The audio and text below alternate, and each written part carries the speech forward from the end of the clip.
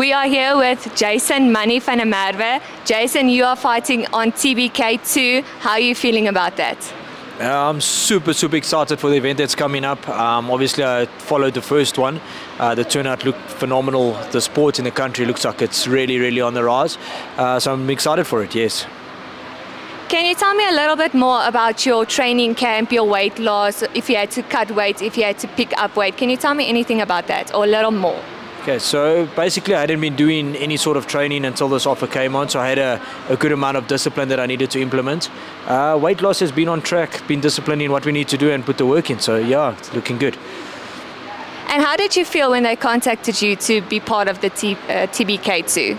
I must be honest, I was super, how can I say, humbled at the same time.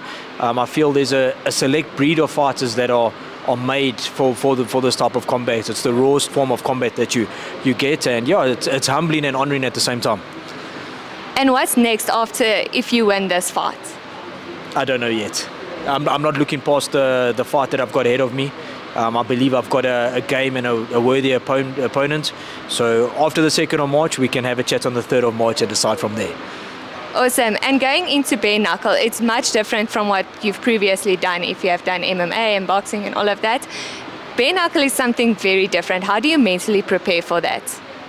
Mental preparation, I haven't thought too much of it. What I have considered is how strikes are thrown, how they're landed, tightening up the defense. I think it's going to be more precision than what a boxing fight would be.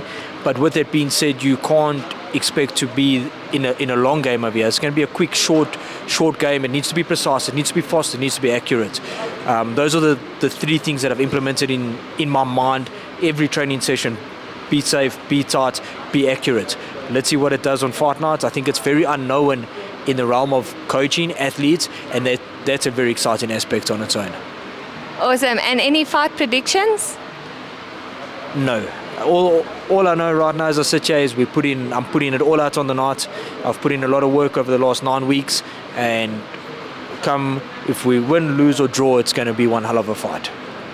Okay, last thing. You're going to take the mic. This is all yours. I want you to give a shout out or call out, whatever you want.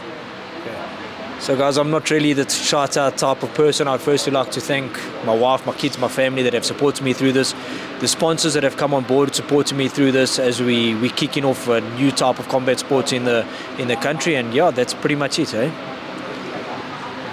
Awesome. Thank you so much, Jason. We can't wait to see you. Thank you for having me.